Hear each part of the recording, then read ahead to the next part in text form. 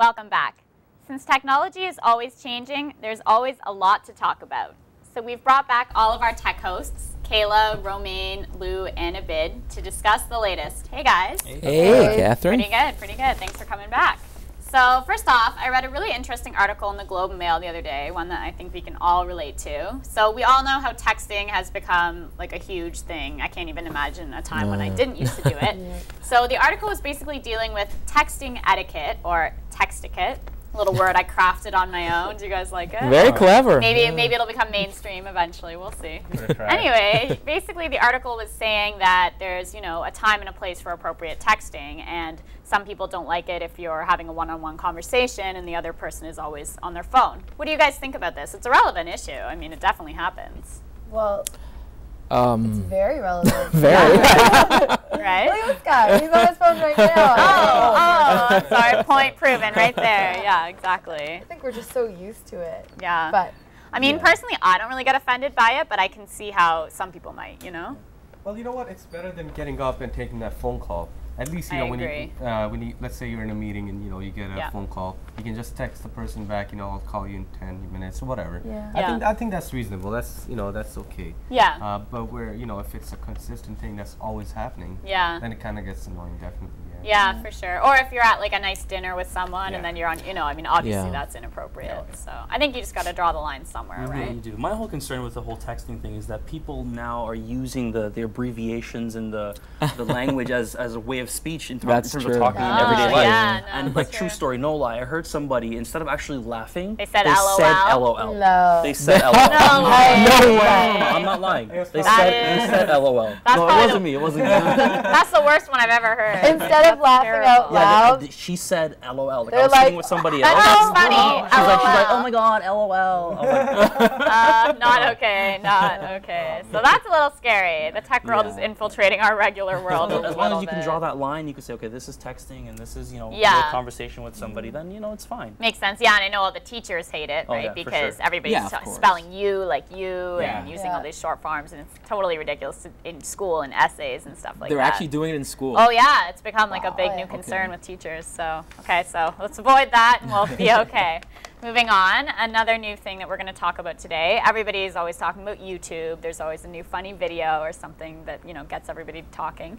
Now, here's some news in another YouTube direction. They just recently did a test run of a live stream feature for 2 days. You know, think a little bit about this. I heard about that. It's it's similar to what like Ustream and all those other providers are doing. Right. And so I guess YouTube is just trying to add it to their repertoire, just to kind of, I guess, you know, jump on the bandwagon. Jump on the bandwagon for sure. Right. What do you guys think about this? Do you think it could actually really become? get it. I don't see what the big appeal is, because those live shows are probably going to be recorded and you can watch them on YouTube whenever you want, like every other video. Are they going to be shows on like I don't TV know. shows? I don't know. There's a difference between, you know, watching it live and watching it, you know, it, you know, 10 hours later or 20 hours later, because live's different, right? It's a different element to it. Yeah. I think it's more so catered to the user. I think the user will have the opportunity to stream things live. Yeah, so people can tune in and watch. I thought if it was going to be shows, then maybe there should be a subscription.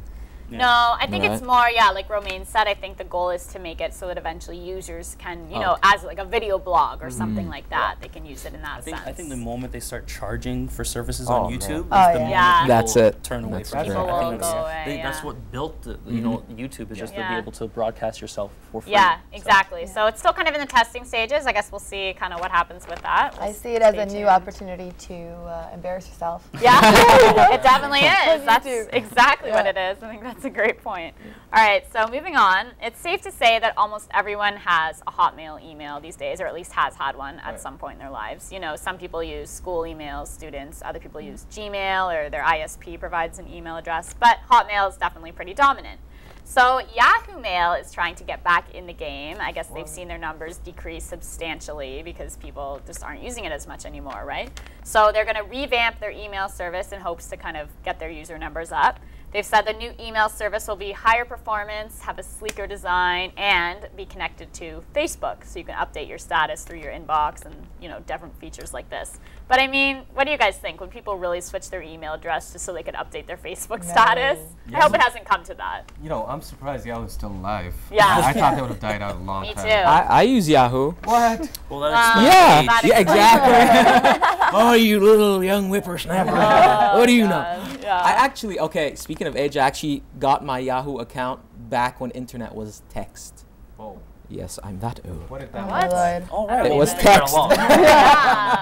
Anyways, that's pretty old school. So I know. I mean, Yahoo was the first email account I ever had. I think when I was like 12, and that was, you know, back in the day it was fine, but it just didn't really keep moving forward like the other ones did. That's the problem. They just were stagnant. Yeah. And for like Gmail to come up and do such crazy things, like even now they have the ability to make phone calls from your Gmail account to landlines and mobile phones. I didn't know about that. That's crazy.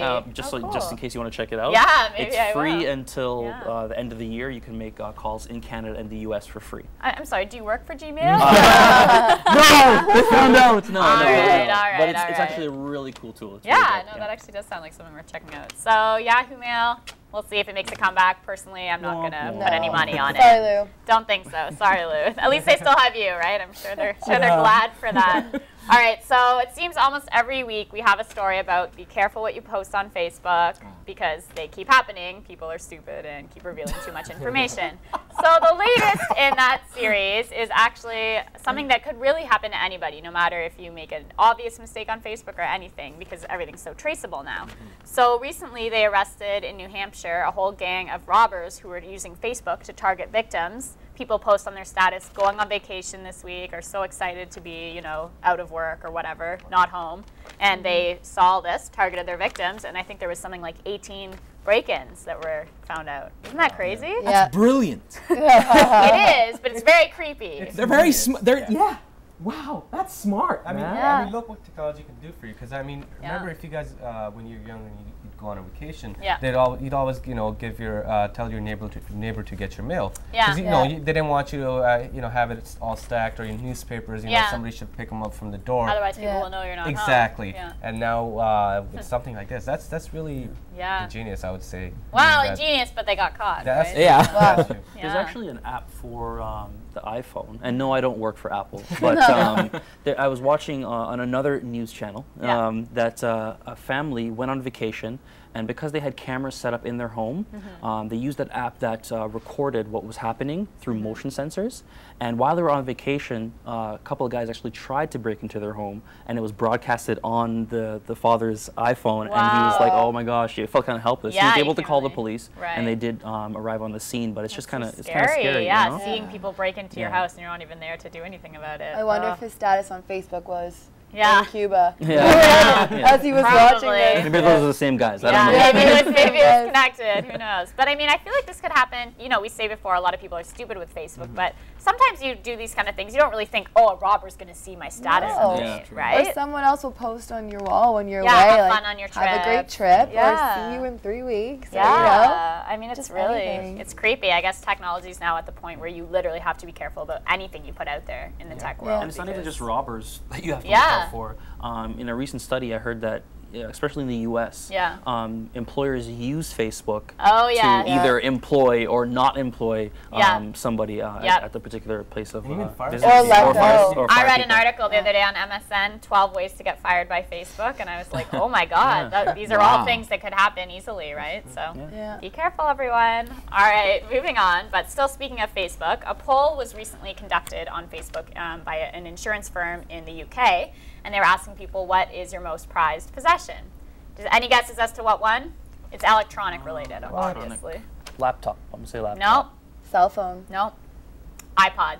Oh. iPod was the #1. BlackBerry was not far behind. Laptops were also up there.